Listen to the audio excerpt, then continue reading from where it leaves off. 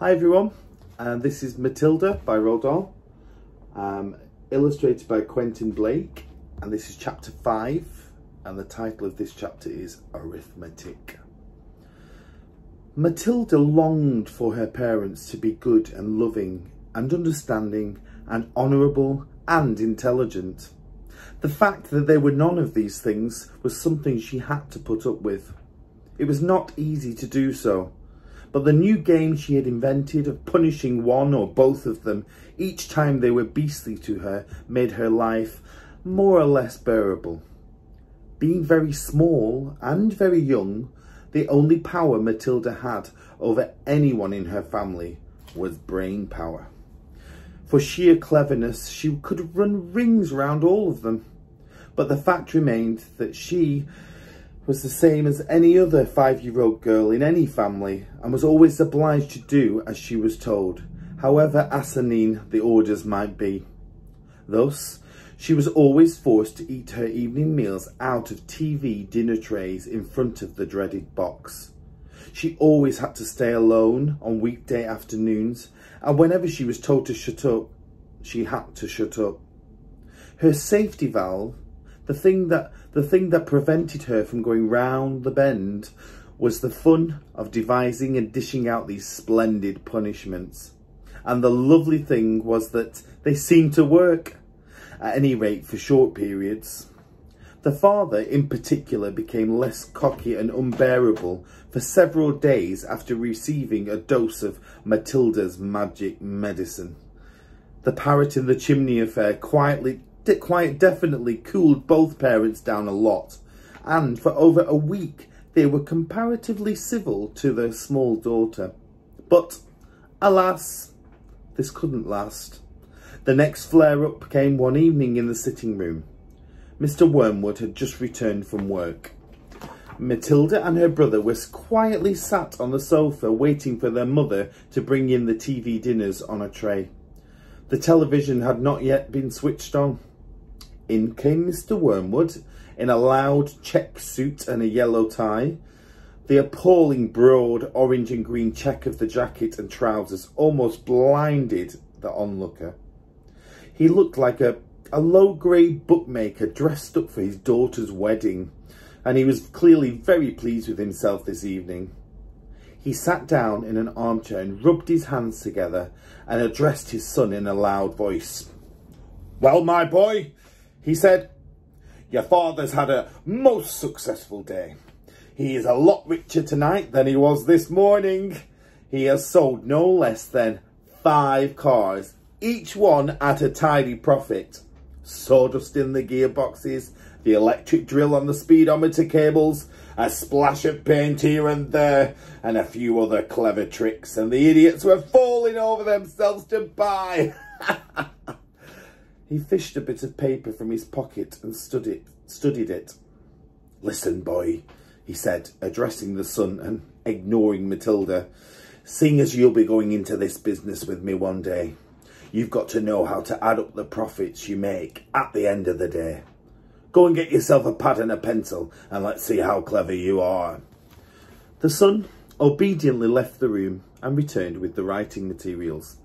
"Write down these figures," the father said, reading from his bit of paper. "Car number 1 was bought by me for £278 and sold for £1,425. Got that?" The 10-year-old boy wrote down the 2 separate amounts down very slowly and carefully. "Car number 2, the father went on, "cost me £118 and sold for £760. Got it?" "Yes, Dad," the son said. "I've got that." "Car number 3 cost £111 and sold for £999.50. "Say that again," the son said. How much did you sell it for?" £999.50, the father said. "And that, by the way, is another of my nifty little tricks to diddle a customer. Never ask for a big round figure. Always go just below it. Never say £1,000. Always say 999.50. It sounds much less, but it isn't. Clever, isn't it?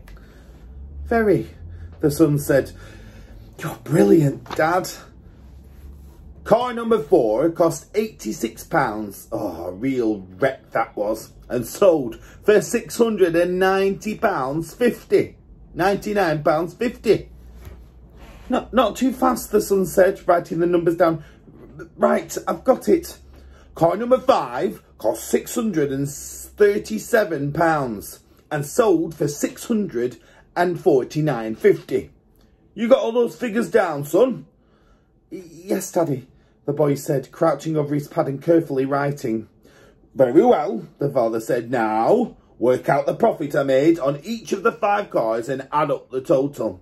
Then you'll be able to tell me how much money your rather brilliant father made altogether today. There's a lot of sums, the boy said. Of course it's a lot of sums, the father answered. But when you're in big business like I am, you've got to be hot stuff at arithmetic. I've practically got a computer inside my head. It took me less than 10 minutes to work the whole thing out. You mean you did it in your head, Dad? The son asked, goggling. Well, not exactly, the father said. Nobody could do that, but it didn't take me long. When you finished, tell me what you think my profit was for the day. I've got the final total written down here, and I'll tell you if you're right. Matilda said quietly, Dad, you made exactly £4,303.50 altogether. Don't butt in, the father said. Your brother and I are busy with high finance. But Dad. Shut up, the father said. Stop guessing and trying to be clever. Look at your answer, Dad, Matilda said gently. If you've done it right, it ought to be £4,303.50. Is that what you've got, Dad? The father glanced down at the paper in his hand. He seemed to stiffen. He became very quiet. There was a silence. Then he said, Say that again. £4,303.50, Matilda said. There was another silence. The father's face was beginning to go dark red. I'm sure it's right, Matilda said. You little cheat! The father suddenly shouted and pointing at her with his finger. You looked at my bit of paper. You read it off what I've got written here. Daddy, I'm on the other side of the room, Matilda said.